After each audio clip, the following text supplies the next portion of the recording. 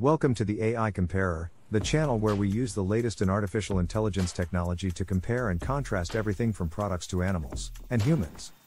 Today, we're going to be taking a closer look at two unique animals and asking the question, who would win in a battle of intelligence?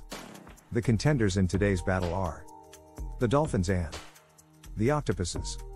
Both of these animals are known for their intelligence, but they have very different cognitive abilities.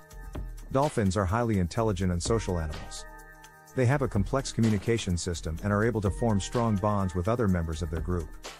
They are also known to be problem solvers and have been observed using tools to obtain food.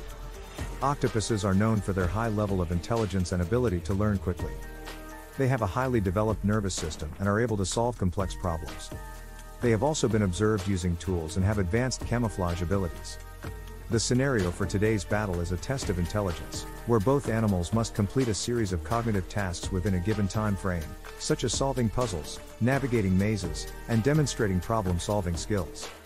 So, who would win in a battle of intelligence?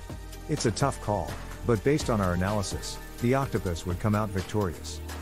Despite the dolphin's social intelligence and problem-solving abilities, the octopus' advanced nervous system and quick learning ability would give it an advantage in completing complex cognitive tasks.